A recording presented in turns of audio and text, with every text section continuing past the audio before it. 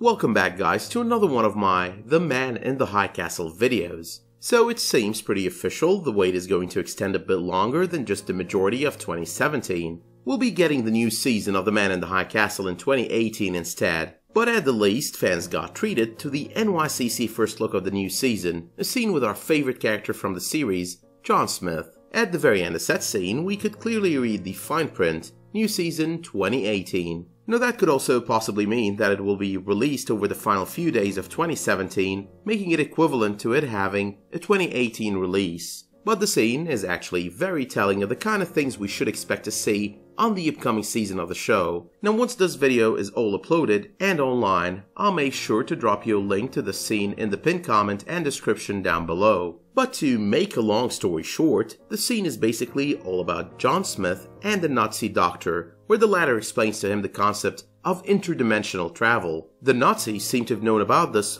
for a while, which is not really surprising considering Hitler used to collect these films. They even have a name for them, they call them travelers or couriers, and are seemingly trying to understand the mechanics of this kind of travel to use it to their own benefit. So basically what we get to see there is they've got this woman who happens to be one of the travelers, and they're experimenting on her to try and figure out the science of it all. Now John Smith in this scene is of course stunned at the reveal, but when it comes to his reaction to such reveal going forward and beyond that scene, all we can do for now is speculate.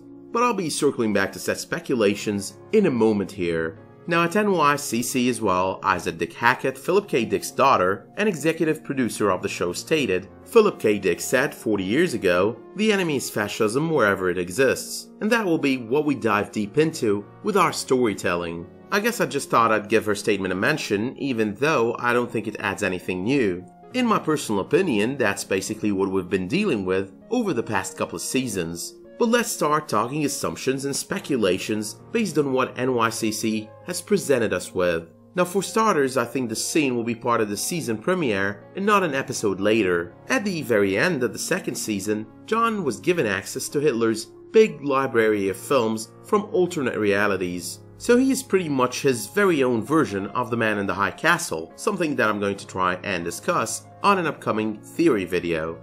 Now based on this scene and the fact that logically such research would only be done in Germany to sort of keep it under wraps and to entrust it to Nazi doctors only, I'd assume John at this point haven't made it out of Germany and back to New York yet. That could possibly indicate that he's got no idea of what has become of his son Thomas. It could as well indicate that he hasn't had enough time yet to react to the library of films revealed to him as of recently. So with John, we've got multiple factors at play here. Number 1, he's climbing up the ranks of the Nazi Empire as he's going to be trusted with more than just being some sort of Nazi enforcer back in New York. He's gonna be given access to what are probably considered top secrets.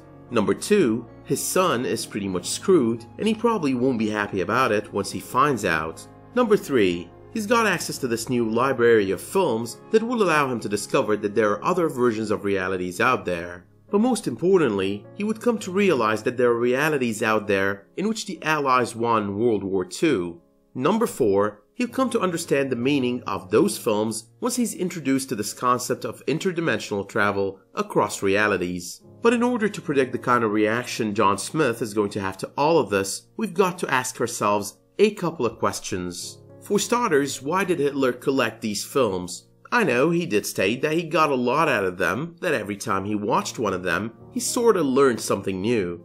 But was that really all there was to keeping this collection? I'd personally say no, that was not the only reason. He was not just collecting them for the sake of the learning experience, but he was also hiding them. Just imagine if all these films were a matter of public knowledge. Imagine that an entire world ruled by racism, fear, and fascism got to find out that there are other realities out there and that in some of them, things were actually better for them. What do you think the reaction would be? I'd say at least there is a full-on rebellion. These films would basically give them the hope that a better life was possible. And John Smith is no different really than the rest of the herd. The change he's undergone from John Smith, a US soldier in World War II, to Obergruppenführer Smith in service of the Nazi Empire was nothing but a product of the same fear that looms over everyone. In his case, the fear was for the welfare of his family, which is now going to be in question. with the damage hitting right at home, with Thomas being in Nazi custody, possibly heading for some sort of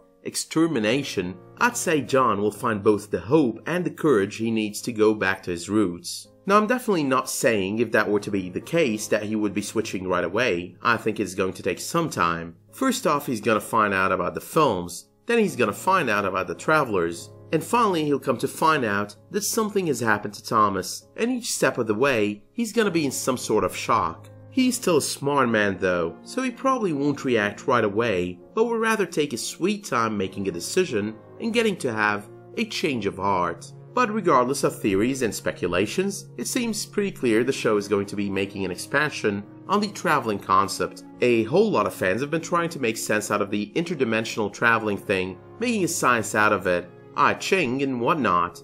Now, while this is not really the core objective of the show, I think we'll be getting a definitive answer to this question from the Nazi scientists come season 3. But for now, let me know in the comments what you thought of the released sneak peek for The Man in the High Castle season 3. What do you think Smith's reaction is going to be to everything he ends up uncovering as the season starts? And of course, you gotta tell me if you're all hyped for the 3rd season. Personally, I'm very excited and can't wait for it to be released. But do let me know as well if you like the content of this video by slapping it a much appreciated like. And remember to subscribe and enable notifications for more of my upcoming The Man in the High Castle content. And of course, until I see you next time, thank you all for watching and have a good one.